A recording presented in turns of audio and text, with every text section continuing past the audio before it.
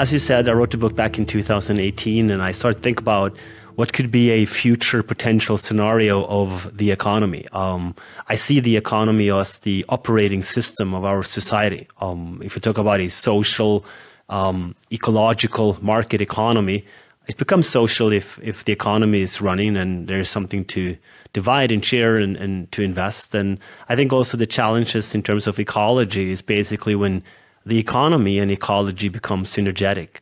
So I started to think about, what are the implications of exponential technologies, mainly coming from a quantum background. I've been curious about quantum tech, and I've invested in quantum tech in the past.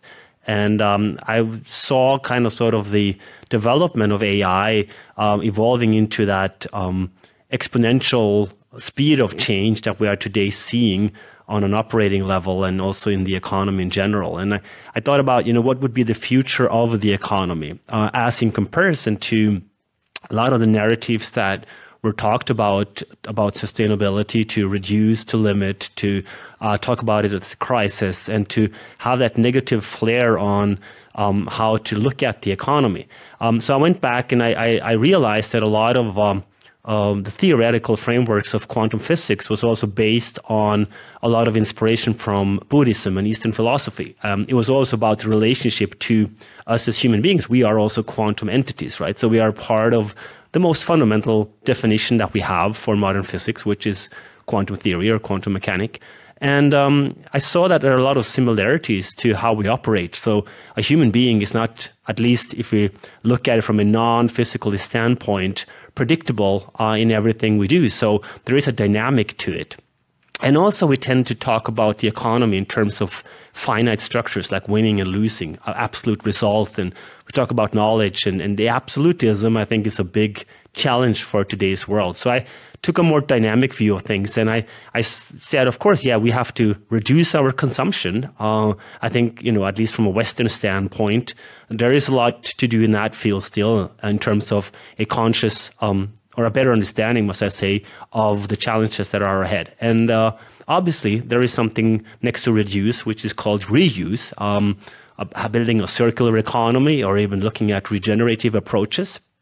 And I think that is something that has become the narrative, that it has to become sustainable, and we haven't really defined sustainability. I mean, from a physical standpoint, based on entropy, I think, we could say that the universe itself is not sustainable at the end of the day, but we want to be around a couple of years still. So I think there are a lot of things that we can do. But I think, from an economical standpoint, at the end of the day, what we refer to today as sustainability is basically efficiency of the usage of resources. So that means that if you want to make money in the future, you have to be efficient. And I think that the whole, thinking about circular economies and also the regenerative approaches, that we suck plastic out of the ocean or, have a big vacuum cleaner that cleans up the CO2 and you make money out of carbon capturing. Those are things that basically are new business models. But at the core, I think companies that, have to be efficient with the resources. It's EBIT, it's making money. So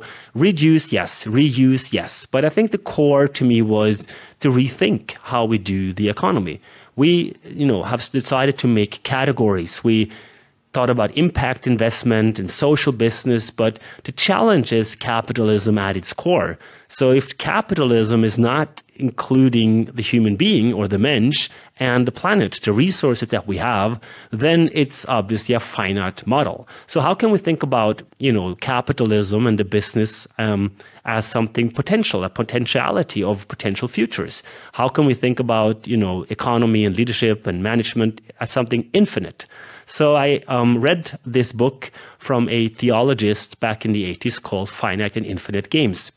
And I started to relate that physical view of the capitalism and the business world, what I call the art of being right, how to optimize, how to maximize, zeros and ones, your opinion, my opinion, black and white, everything is optimized to one finite solution. And I started to think about it in an infinite terms. And I saw many similarities also to my understanding of quantum theory. And there are many things that we can get into how that relates. But mostly it was about the potential of quantum technologies in relationship to us humble individuals, the mensch, the human being. And that's what I started to reflect on, a new way of upgrading capitalism to a more humane capitalism. And that was the core of the quantum economy. Later, the World Economic Forum has also adapted the quantum economy, but they see it only from a technical standpoint. And I'm a strong believer of technology. I'm I would say a technology utopianist. I think the things that we have to do is to believe in progress in technology. I'm a strong believer in scientific optimism and progress in technology. But I'm also a strong believer in growth. And when I say growth, I talk about human growth and how we as human beings through education can get a better understanding of the problems. So the quantum economy is an infinite model where I believe in infinite progress, that infinite progress is possible. And instead of having finite solutions, I talk about creating better problems. So it's all about positive progress for humanity. And that I want to bake into how we do business and the capitalistic model in general, because I think capitalism is a working model. It has given us, a lot more peace, a lot more prosperity, less people die in wars. The poverty rate has gone down, but it seems to be the way we interpreted it back in the 70s with, famous German saying the prosperity for all was basically a optimization game that seems to have some limits. So now it's time, to think about it in infinite terms and to upgrade capitalism. And even Dalai Lama quoted and said, capitalism is the working model, but it needs compassion. So I think that educational part of including the mensch, moving from a knowledge society to a society of understanding, is on the one side the core of the quantum economy, and on the other side, obviously, it's a belief that technologies in future will be able to help us and do a lot more things to help us to thrive and also to tackle some of the challenges ahead. One is obviously energy, and I think within the next 10 to 15 years, as we have seen now with knowledge and intelligence, that the marginal cost, plunges towards zero and become democratized. I think also through technology, we can create a world if we invest in these technologies where we can have energy, marginal cost of energy also move towards zero and basically enable poor regions and challenges and unlock the potential of technology to serve humanity as a whole and come up with completely new solutions of how to tackle climate, how to tackle, the geopolitical tension, how to tackle, the prosperity for regions that today live in these regions where they strive towards the same level of prosperity that the Western affluent regions have made. So that is the vision of the quantum economy. We have set up a small global initiative, the quantumeconomy.com, where we focus on quantum goods and services, basically, the tangible business models within the quantum economy. One part is what we call quantum organizations, how leadership and organizational structures will be in the future with decentralization and the possibilities of technology and how we work with technology in future, also with AI.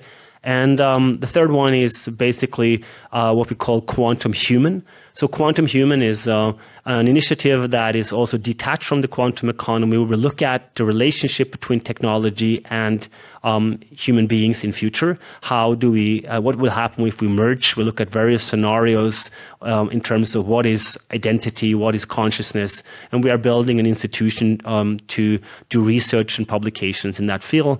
And the fourth one is the whole economic model, where we talk about quantum economics, money, and how that exchange and how the economic systems will be in future. So there are 4 focus areas, and we have also started to tap into a separate project which we look at from a decentralized science perspective, where we use various approaches that have been used today in tokenomics, and to look at how can we democratize and decentralize scientific approaches to to get more people involved.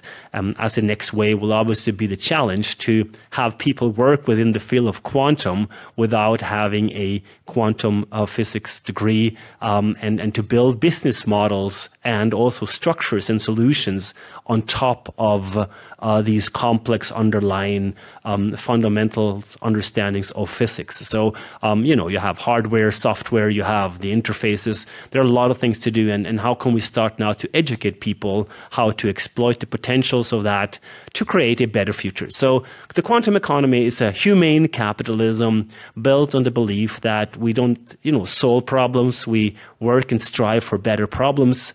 And my underlying belief is that, human beings want to be positive, and I want to take a positive approach because I think the incentives for change are much stronger than just solely limiting and regulating and screaming crisis. So I'm a positivist per choice. I choose optimism and I choose hard work. So I think, if we really put our effort into working hard and trying to figure these things out, I think with a humane operating system, a capitalistic model that I call the quantum economy, then I think we can tackle a lot of these challenges. So that's a short introduction to the quantum economy.